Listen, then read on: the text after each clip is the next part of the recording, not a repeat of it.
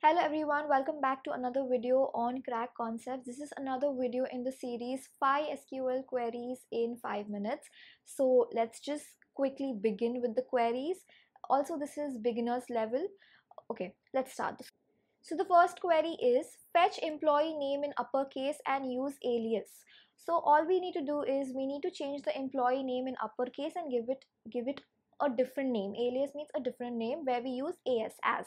Okay, so this is the query. Select upper is the function that we will use. If you want to convert it to lowercase, we will use lower. So select upper, the column name, so employee emp underscore name in our case as employee name. So here we are using the alias as, and this is the name. Whatever you will give over here, that will become the column name as employee name from whatever table it is. Now the second query is fetch top n records in descending order. Now whenever we want to fetch the top n records, like top 3 records or top 5 records, we use select top n star. Now n means any number, so it could be 3, 2, 4, 5, anything. So select top 5 star from employees order by. So whenever we want to order our output, we use order by. So order by salary, whatever column name. So order by salary DSC, descending. If we do not mention anything, it will be by default ascending order. But since we want it in descending order, we write order by salary DSC. Now our third query is retrieve employee F name. So employee first name and employee L name means last name, employee first name and last name in a single column as full name. So this is an alias that we need to use. First name, last name separated with space.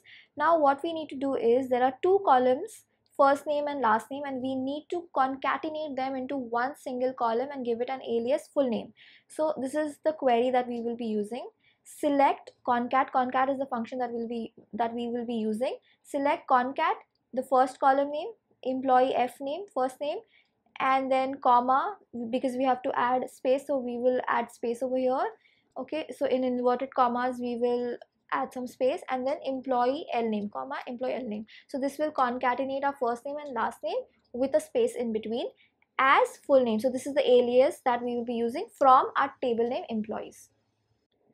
Now the fourth query is retrieve employee position, that's a column name, along with total salaries paid for each of them.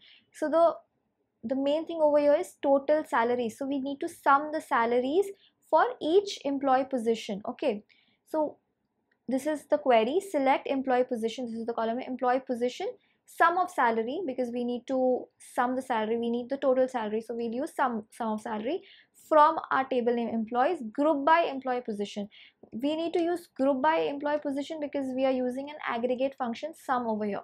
So sum of salary, group by employee position. So this is our fourth query. Now the fifth query is fetch details of employees with address as Delhi DL. So it means we need to fetch all the employees that have Delhi DL in the column address. So we will use like. Okay, so select star from employees where address like, and we will add person in the beginning and the end, which means anything can be before Delhi or anything can be written after Delhi. Okay, because this is the address, but it just needs to contain Delhi. So this is the query. So like,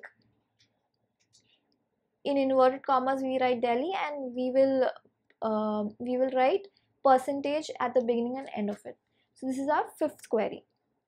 And with this we come to the end of this video. So I hope you all understood all the 5 queries, and if you all have any doubts, write it down in the comment section. I will solve those. I will try to answer all of those. And like, share and subscribe to our channel. I will be posting a lot more videos now. Thank you so much.